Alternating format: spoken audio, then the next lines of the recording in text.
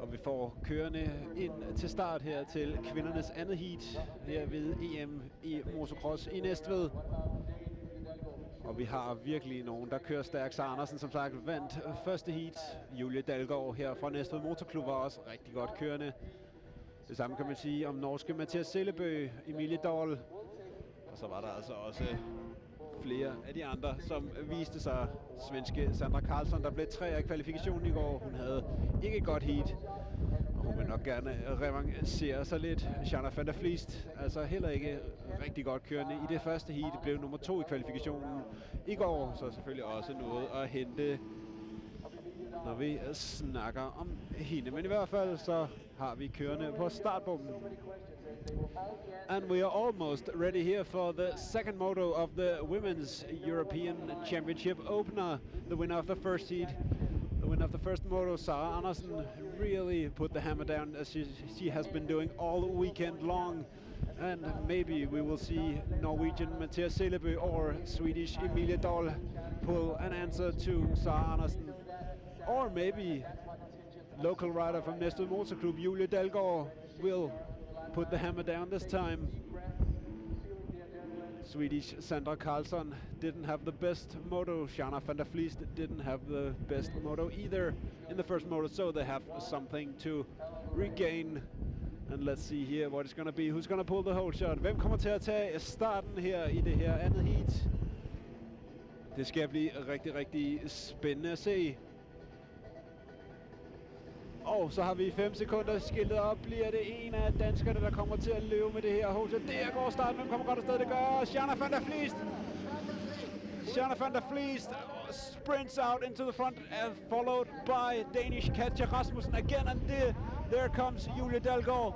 And that is your top 3. Okay, jeres top 3. Shanna van der Vliest. Og så er Julie Dalgaard op på andenpladsen. Frida Østlund kommer indenom Katja Rasmussen. Og så er det Emilie Dahl, Sandra Karlsson, Amanda Bergqvist, Natalie Kane, og så først der kommer Sara Andersen. Og vi er i gang med Shanna van der Vliest foran Julie Dalgaard. Ned igennem de første par sving her. Katja Rasmussen på tredjepladsen foran Frida Østlund. Så er det Emilie Dahl, og så er det Sandra Karlsson. Amanda Bergqvist side om side er passeret af Sara Andersen. Så kommer Natalie Kane. Og det er altså sådan, de starter. Så kører vi. Here we go, ladies. Julie Dalgaard out in front to the delight of her local club members here at Næstved Motorklub. Shanna van der Vliest in second in front of Emilie Dahl, and then it's Danish Katja Rasmussen, Sandra Karlsson, and then the rest as we see here. Julie Dalgaard is pulling away from Shanna van der Vliest. They had a great duel battling it out yesterday, and maybe we will see that again today in this second moto. It's the last thing that's going to happen on track today, so better give it your all, ladies. We are gonna watch the magic happen. Men hvor er Sara Andersen? Altså lidt dernede af vinderen af første heat. Og det skal blive spændende at se. I hvert fald Julie Dalgaard ser vi foran Shanna van der Vliest, og hun har en overfrakke på, og den kommer fra Sverige og hedder Emilie Dahl, og hun springer forbi Shanna van der Vliest. Emilie Dahl op på andenpladsen. Swedish Emilie Dahl passes Shanna van der Vliest and moves into second, and now she has her eyes set on local Julie Dalgaard, who's out in the front, and there's really battling out here. Og stadig med danske Katja Rasmussen på 4. pladsen foran Sandra Karlsson, Natalie Kane, og så kommer Sara Andersen foran Frida Østlund. Og der bliver altså virkelig gået til det her. Vi ser Julie Dalgaard kæmper alt, hvad hun har lært, og hun har altså kørt flere omgang på den her bane, end de fleste har. Kommer altså herfra Næstved og har trænet her rigtig, rigtig mange gange. Vandt DM for kvinder sidste år, Julie Dalgaard. Holdt altså en pause efterfølgende, har så været i Spanien og træne. Og lige nu fører hun altså feltet an, som de kommer over målstregen her. Der bliver klappet af officialsene rundt og se. Det er fedt at se. Og stadig med Shanna van der Vliest på 3. pladsen foran Katja Rasmussen, og så er Natalie Kane foran Sara Andersen, som vi altså har kamp for spidsen her imellem Emilie Dahl og Julie Dalgaard. And we are watching closely for the battle for the lead between local girl Julie Dalgaard and Swedish rider Emilie Dahl. and still they have to watch out for Shanna van der Vliest, who's just after them. But behind them, the winner of the first moto, Sara Andersen, she's really putting a move on. She's up into fourth, and she just passed 3 riders in like a straight, while Julie Dalgaard loses the front, loses out to Emilie Dahl. Og så har vi altså en svensker i front. Emilie Dahl stikker af fra Julie Dalgaard, så skal danskeren passe på, at hun ikke tager endnu en placering til Shanna van der Vliest. Men i hvert fald, så kan vi sige heja Sverige, fordi Emilie Dahl op på førstepladsen, og ser ud som om, at hun forsøger at stikke af fra Julie Dalgaard. Julie virkelig gør, hvad hun kan for at holde Shanna van der Vliest for livet. Julie desværre havde et lille styr de første heat. Hun var ellers rigtig godt med. Og hun har altså været den bedste danske pige på motocrossmaskinen de seneste par sæsoner, Julie Dalgaard. Jeg skal altså ikke glemme at nævne, at Sara Andersen, der vandt først heat, altså er forsvarende europamester for sidste år. Så det er godt at se, at vi også i den her klasse har rigtig mange gode kører, eftersom vi lige så Mads Fredsø for lidt siden vinde, altså i 65 kubik. Og Emilie Dahl stikker af fra Julie Dalgaard, der skal passe på Shanna van der Vliest, og så kommer Sara Andersen, og det ser altså ud som om, at Fynbogen har virkelig skruet op for Yamahaen, kildet den godt under kædestyr og det hele, som de kommer op til målstregen forbi her Julie Dalgaard som toer, Shanna van der Vliest som treer, og så er det Sara Andersen bag ved dem. Natalie Kane virkelig kæmper for at hænge på, så det Katja Rasmussen, så det Sandra Karlsson, Frida Østlund, og så kommer de ellers dernede af. Sara Andersen lægger virkelig pres på hollandske Shanna van der Vliest. And then we have an epic battle unfolding here. The battle for the second place. Julie Dalgaard is in that second place right now, but she's gonna be passed by Shanna van der Vliest. She's gonna out-drag Julie Dalgaard down the straight, and then they're gonna jump down to the hole and past this little corner here, and Sara Andersen is trying to dive inside. Let's see, Julie Dalgaard, what's gonna happen there, side by side, and then just gonna reclaim that spot right there. That is racing, ladies. Julie Dalgaard still in second in front of Shanna van der Vliest and Sara Andersen. While Emilie Dahl really is pulling away in front. Julie Dalgaard, Shanna van der Vliest looks over at Sara Andersen. Let's see who's going to come out on top here. It's really close. Really close here. Sara Andersen is just trying to find a way around the queue in front of her. And while the Swedish rider is getting away in the front, this battle is what's keeping our watch.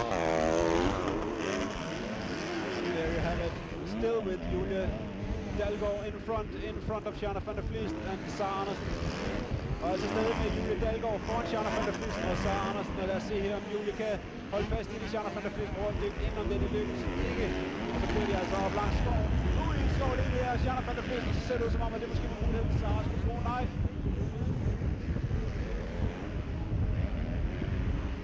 Og Julie der har lige fået lavet et par cykellænker, mens vi slet ikke kan se Emilie Dahl i billedet. Og det er Sara Andersen prøver at køre ind om Shanna van der Vliest. Lykkes det? Det gør det.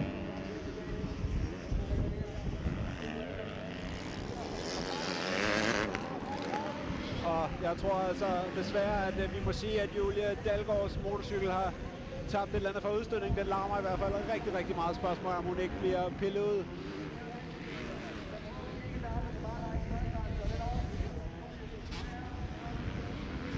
Altså stadig kørende rundt derude, Julie Dalgaard. Men hendes Honda, den larmer altså rigtig meget. Spørgsmålet er, om hun ikke får et sort flag. Men i hvert fald, så kommer Sara Andersen op til sin danske kollega. Det er 703 med det gule tøj. Julie Dalgaard foran Sara Andersen. Bag ved dem, jamen der er det stadig Shanna van der Vliest, og så er det Natalie Kane. Okay, there you have it, folks. unfortunately, it sounds like there's a problem with Julie Dalgaard's bike. It's really noisy, and I think she's gonna be pulled out of the race anytime soon. But she continues racing to hold off fellow countryman Sara Andersen right behind her, and then they're just trying to get away from Shanna van der Vlies. But look at Irishman Natalie Kane. She's all the way up, breathing down the back of the Dutchman. Well, we see the big tabletop here. Sara really tries to dive inside Julie Dalgaard. That's not gonna happen. But I wonder if she's gonna be allowed to race around the track. Oh, she's gonna be pulled out there, yeah. That's too bad. Julie Dalgaard is out of the race. We see here, ja, vi kan se her, Julie Dalgaard altså bliver trukket ud af løbet. Altså et problem med Hondaen. Selvfølgelig rigtig ærgerligt for Julie Dalgaard. Bliver altså nødt til at opgive her. Det er slet ikke det, hun havde håbet på selvfølgelig. Men det betyder, at Sara Andersen er oppe på andenpladsen. Og som det ser ud lige nu, ja, så ligger hun altså til at vinde den her afdeling. I og med, at Emilie Dahl, der altså fører det hele an. Jamen, hun blev kun nummer 3 i det første heat, det skal vi huske. Måtte altså give en placering til Mathias Selebø. Mathias Selebø, der er helt nede som nummer 10. Og har billeder her af svenske Emilie Dahl. Simpelthen ærgerligt for Julie Dalgaard. Og vi havde ellers lige en fed duel de to danskere imellem.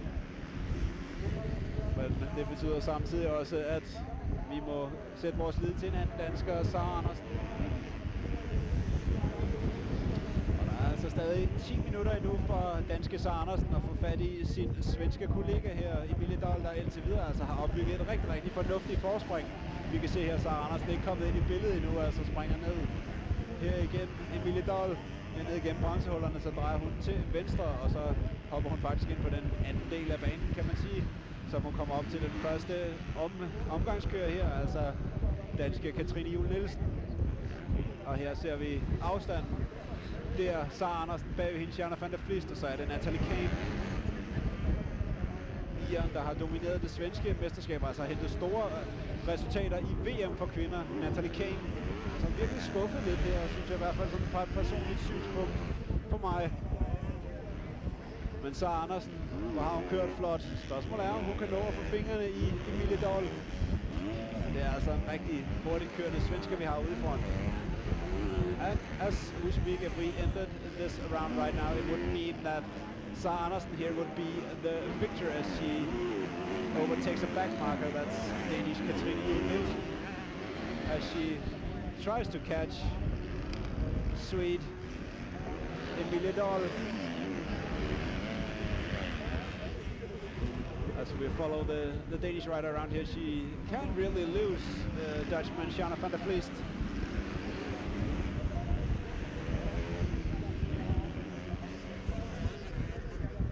And we're back here with Emilie Dahl, and then again with Shanna van der Vlies, who has some company now because Natalie Kane has awoken from her slumber and is ready to put the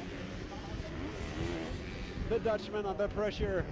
And let's hope we're going to see a battle as we see the massive lead Emilie Dahl has pulled on the other women in this race. And she is looking very good. Actually, she was so close at closing the deal and claimed second in the first moto, but she just lost out to Norwegian Mathias Selebø just before the finish line. And that is your gap right there, your first two positioned riders. And that would also, according to my calculations done in my very stupid head, be your number 1 and number 2 overall for this round. Really smooth looking Emilie Dahl. And let's see if we can make something of the gap.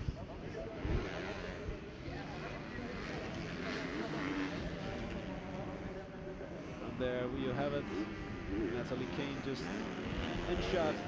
This is the battle for third position between 44 Natalie Kane and Shanna van der Vliest, and we can see it in the background here as we follow Sara Andersen. Altså rigtig godt kørende Sara Andersen, men bag hende der er der faktisk ved at være en lille duel om den her tredjeplads imellem irske Natalie Kane her og hollandske Shanna van der Vliest.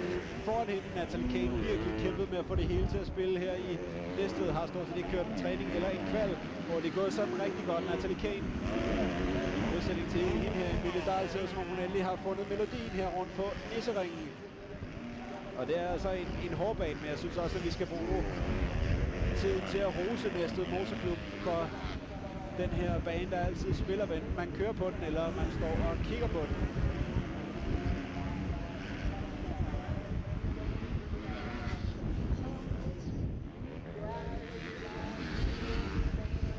Og hvis man kigger på tiderne, jamen så kan man altså se, at Sara Andersen ikke henter ind på Emilie Dahl lige nu. Det er altså svenskeren, der ser ud som om, at hun har styr på, hvad der skal være styr på. Det ser ud som om, hun har helt styr på det her i Næstved. Men vi skal altså også lige huske på, at det er ikke nok for Emilie Dahl. Så længe Sara Andersen bare bliver nummer 2, jamen så er det altså også hende, der løber med den samlede sejr.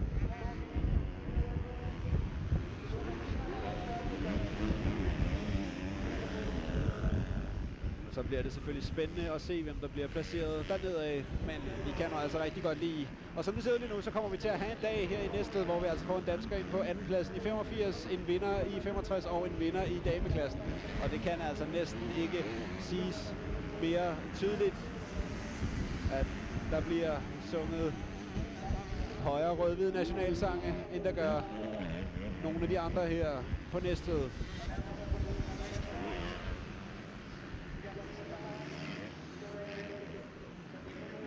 Emilie Dahl i ensom majestæt kigger sig lige over skulderen, men Sara Andersen kommer altså ikke tættere på. And as of right now, if you look at the lap times, it is Swedish Emilie Dahl here with the number 555 on the blue Yamaha, who's kicking everyone's butts right in this moment actually. Sara Andersen isn't closing the gap, but she's just maintaining the gap she has down to Shanna van der Vliest in third, and she's just ahead of Irishman Natalie Kane. While we follow Swedish Emilie Dahl around the track in the bright blue dress here.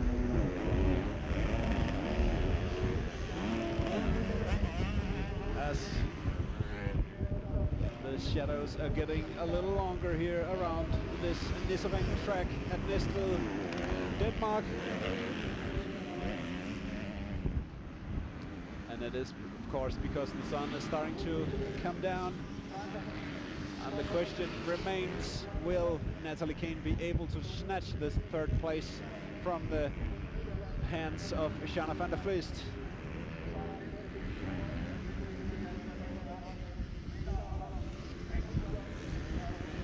But we should really appreciate some of the talent we have here in Scandinavia. You see Sandra Karlsson past the camera, Mathias Silebø, along with Katja Rasmussen. There's a lot of Danish, Swedish and Norwegian girls who are really on fire at the moment, and it is a joy to watch, especially if you're a Scandinavian motocross nut, as I would describe myself. Som vi følger Emilie Dahl her rundt på banen, så løber tiden lige så stille og roligt ud. 3 minutter og 2 omgange er der tilbage lige i øjeblikket.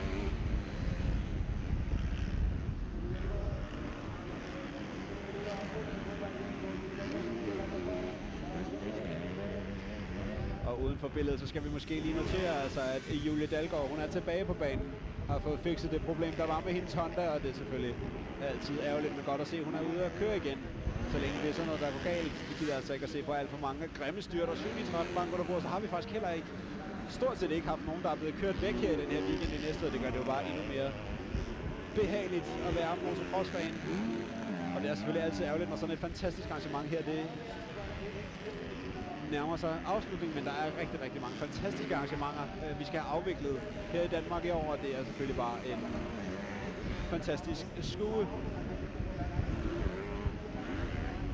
And of course, as I just said to my Danish countrymen, it's a little sad when an arrangement like this, an event like this, is coming to an end, especially when it has been a very good one. But we have a lot of great events coming to Denmark this year, so it's gonna be nice. Already in 2 weeks' time, we're gonna have the second leg of the 65cc and 85cc World Championship, European Championship qualifier. It's gonna be held in Kolding, in the other part of Denmark, in Jutland actually, but it's also a hard-packed track, and it's a very nice track and very nice location.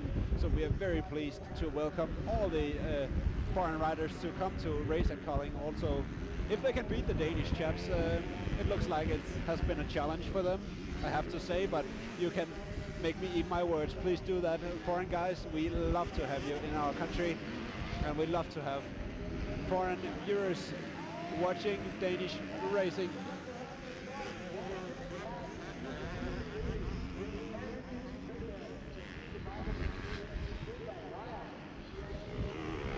While we follow Emilia Dahl around, no big changes in front. She just passes Danish rider Amanda Storm, lap down. Og mens vi altså følger Emilia Dahl rundt her, jamen så er det ved at være det sidste lige over 50 sekunder er der tilbage af det her heat, så får de tomgangsskiltet, og så er det altså det Vinår. Og det ser altså ud som om vi får endnu en dansk samlet sejr her i Næstved, og det bliver Sara Andersen, der starter sin titelforsvar, den her EM-titel, med en fantastisk sejr her i Næstved. Og der er nok heller ikke mangel på smil for Emilia Dahl, kunne jeg forestille mig. Det har altså også været fuldstændig fantastisk race fra hendes side af. Selvfølgelig lidt uheld til danske Julie Dalgaard, og det er selvfølgelig ikke sådan noget, vi gider at se, men nogle gange så er det sådan, og så må man lære at leve med det.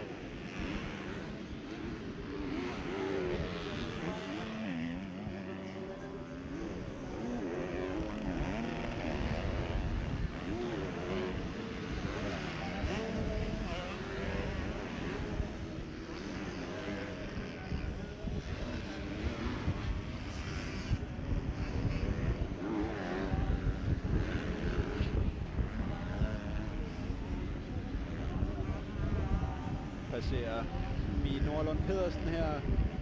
Emilia Dahl har altså fået 2 omgangsskiltet. And we are running on the last 2 laps, and it's also going to be the last 2 laps of this whole event here in Næstved.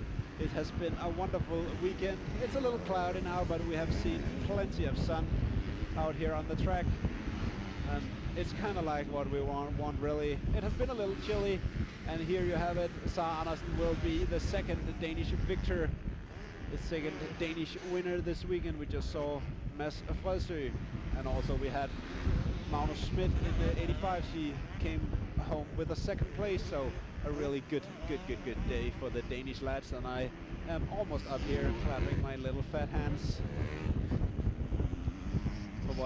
for how this has turned out.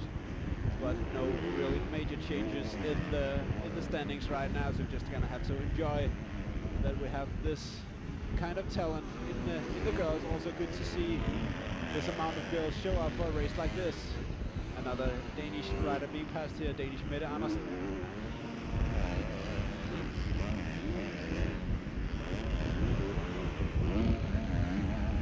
That's very good to see. It's also a field with a lot of diversity, I have to say, a lot of different skill level, but it's all about getting yourself out there, get some race experience what these really fast girls running in World Championship speed can do, and then just measure up against that. Emilia Dahl coming up to the finish line, and when she does, she will get the 1 lap board. She will get that little yellow sign out there in the right side of your screen, going down the hill for the last time this weekend. And it is still with Danish Sara Andersen on the second place. In third it's Shanna van der Vliest, and in fourth is Natalie Kane. And that is probably how they're gonna turn out. But we're gonna do a lot smarter people than me, it's gonna do the calculating on the overall a little bit later on. But I can guarantee you that we will have a Danish winner, because in the first motor we saw Mathias Sillebø take the second place, and she's no way near the front right now. not so fortunate for the Norwegian rider, but that maybe shows a little how far apart these girls is and how much talent we have here. It can go either way. If you can make a good start, you can make a good finish, but if you're not up there in the start, you're gonna have very hard time closing the gap. Og så er vi altså ude på sidste omgang, drenge og piger, små og store, mænd og kvinder. Og det betyder også, at det er det sidste race, vi får lov at se her fra Næstved i denne omgang. I hvert fald Emilie Dahl her kørte et fuldstændig fantastisk race. Smider altså også lidt whip der til folket. Godt at se, at vi har nogle piger, der kan holde det her tempo.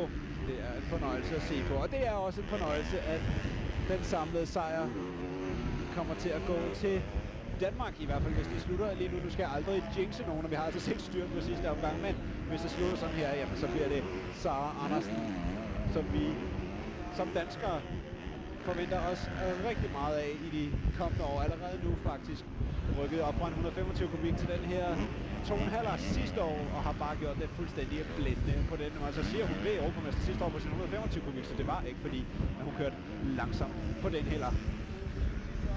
Emilie Dahl rundt i opkampersvinget, op ad bakken her for sidste gang, og rundt i svinget, og så hedder jeres vinder. There you have it, folks. Your winner of the second moto is going to be Swedish Emilie Dahl, and she is very pleased with that. And there you have it, Sara Andersen across the line in second, and that means she's going to win the overall here. And then we're just going to wait on Shanna van der Vliet. She's going to cross there, and Natalie Kane is going to be fourth. Great hole shot in this moto, which was the best start you could actually get. And then you had a hard battle with Natalie Kane for the whole moto. Talk about the pressure she gave you. Yeah, she gave me a lot of pressure, but I tried to stay calm and keep my own lines and don't crash. And it goes well. Perfect. Giv en stor hånd. Shanna van der Vliet.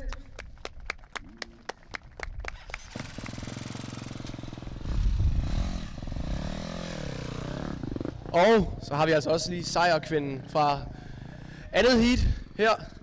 Og det var altså Emilie Dahl. Giv en hånd. So Emilia, you had some really hard battles both yesterday and also in the first moto, but this moto was pretty much what you wanted, huh? Yeah, it was very good. I'm very happy about it. Yeah. Yeah. And you saw some pressure a little bit in the end from Sara, but you had such a good lead. Did you feel the pressure at all? Yeah, the 3 last laps I feel the pressure very much. Was it easy? Because it looked easy out there. You were so far in front. It feels very good, so yeah. Giv hende en stor hånd også.